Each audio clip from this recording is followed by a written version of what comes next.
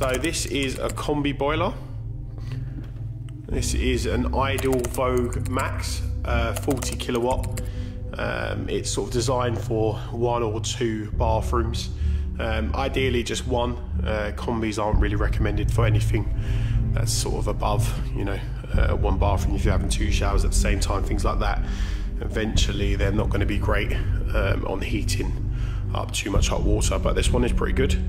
Anyway, let's move on to here. So if you can see the dial at the bottom, that controls your hot water, so the temperature of your hot water on this particular boiler. On the top, this controls the temperature of the water that's in the actual pipes, so for your radiators, things like that. So if you look on there, that has a radiator symbol on it, and the one below has a tap symbol on it. Okay, so that's that. It's pretty simple. That's a pressure gauge. So when you top the boiler up, underneath the boiler you've got a pressure, a couple of pressure valves.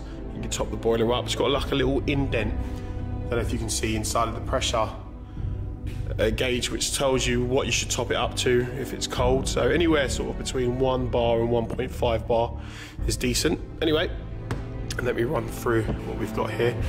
So these are the receivers here for the Nest thermostats. This thermostat, if you start with the upstairs one, will send a signal to the upstairs receiver, which is on the wall here, which will then open up the motorized valve, the one that says upstairs heating, which will then send a signal to the boiler to tell the boiler to turn on. So it's those 2 valves there separate upstairs and downstairs heating, so you don't have to heat up your whole house. If you want to just heat up downstairs, you can. Then we've got a fuse spur there for the boiler to turn that on and off, and then the wiring center at the top there. Okay, and this bad boy right here is an air and dirt separator.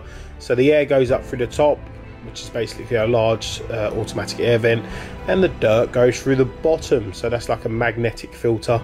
You pull that off, release it, and it comes out the bottom. So they usually have that every time you get your boiler serviced. Okay, moving on. So this is a shock arrestor. This will prevent water hammer within your water system.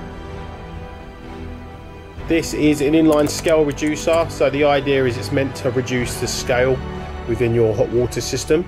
This is a magnetic filter, so it pulls all the oxidized rust towards it, so when you service the boiler you can empty it out. This is a ton dish, so it's a non-return valve, so nothing else can come backwards, so that's for your pressure release valve. And moving on to the benchmark, so this is where we put our paperwork and the benchmark for the boiler. So this is an expansion vessel. We put an extra one on anytime we've got any underfloor heating within the system, or if it's a slightly larger system, we'll put one in. This over here to the left hand side is a underfloor heating pump over here, so that is for the underfloor heating, the manifold that's connected to. And moving on, this is the underfloor heating. So on the ground floor we've got underfloor heating underneath this engineered flooring. As you can see from the camera I've got, just shows the heat spots, and that is it. That's a wrap.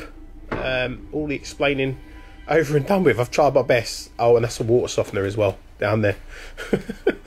Have a good one.